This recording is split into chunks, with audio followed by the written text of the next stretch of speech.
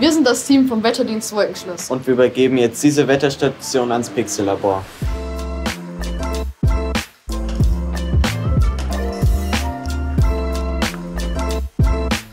Wir vom PIKSL Labor Kassel sind ein inklusives Team und gestalten gemeinsam digitale Teilhabe.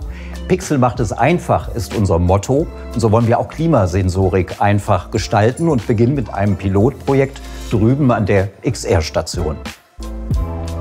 Das ist die PIKSL XR-Station, ein Ort für Kunst, Kultur und Klima. Hier schauen wir, wie wir die Klimastation sinnvoll anbringen. Wenn man das selbst zu Hause machen möchte, gibt es einen ganz besonderen Ort, an dem man das hier machen kann. Willkommen im FutureSpace in der Wilhelmstraße. Wir sind ein Bildungsinstitut, in dem Schulklassen von Klasse 1 bis 13 moderne Bildung zukunftsorientiert und nachhaltig erfahren kann. Nicht nur in den MINT-Fächern Naturwissenschaften, Technik, sondern auch in Medien und Philosophie. Nachmittags und abends sind wir auch für Erwachsene da. Erwachsene können hierher kommen und können sozusagen in unseren Räumen Experimente machen, sich informieren und sozusagen in Richtung Zukunft orientieren. Im FutureSpace gibt es viele Lerninseln zu erkunden und entdecken. Eine dieser Lerninseln sehen wir jetzt gleich hier vorne. Das ist unsere Sensebox.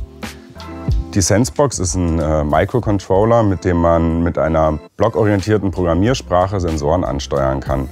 Die können dann zum Beispiel Luftfeuchtigkeit oder Temperatur messen. Das sieht man jetzt gerade hier auf dem Display, werden die Werte ausgegeben. Weil die Programmiersprache blockbasiert ist, können das auch Anfänger und Leute ohne Vorkenntnisse einfach erlernen. Man kann ja auch andere Sensoren anschließen, die dann zum Beispiel Feinstaubkonzentration oder den Luftdruck messen würden. Wir haben jetzt gesehen, wie innerhalb von wenigen Tagen eine Klimastation fertig wird, vom Aufbauen, vom Programmieren her, vom Installieren her und jetzt auch im Internet zu sehen. Wenn ihr selbst so etwas machen wollt, ob das jetzt für die Schule ist, für euren Arbeitsplatz oder für zu Hause, könnt ihr das im PIKSL Labor Kassel und im FutureSpace an insgesamt 7 Tagen in der Woche lernen. Kommt einfach vorbei, schaut euch die Senseboxen an und startet euer eigenes Projekt.